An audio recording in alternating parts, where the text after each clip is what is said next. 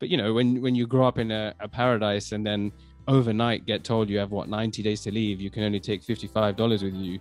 That's not a norm. That's not, some people will hear that now and be like, wow, that's amazing that you were able to do that, and look at you now. They don't see that connection. So that's what I found really fascinating, that I didn't even intend to take away from doing these conversations. And that's why I was really like, wow, this is way more than I expected. Yeah. So they loved it.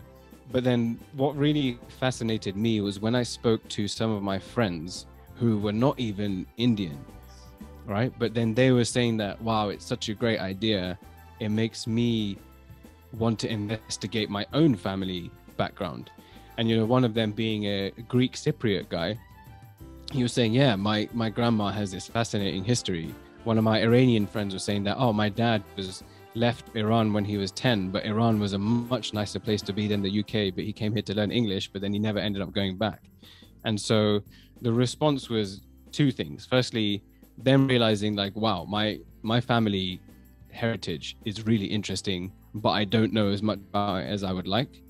And then also for me, it showed me that it's not just us lot that have this fascinating story of being, an expulsion. These things all over the world, these kind of different points in history happen, and we just don't know about it.